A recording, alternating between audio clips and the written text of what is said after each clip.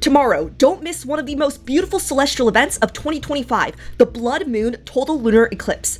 Those of you in the Americas can witness the moon turning an eerie red-orange. But how does this happen? A lunar eclipse happens when the Earth moves directly between the sun and the moon, casting Earth's shadow across the moon's surface.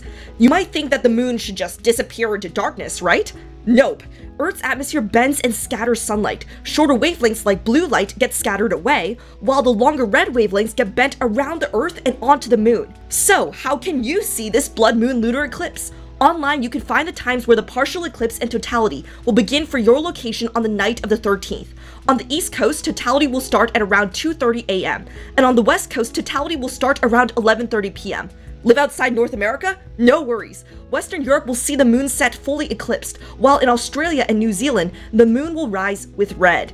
With the naked eye, you will see the red colors, but details might be faked. A binoculars or telescope will allow you to see the moon's surface with greater detail. This is the only total lunar eclipse in the Americas until March 2026, so set those alarms, grab your telescopes, and I'll see you under the blood moon.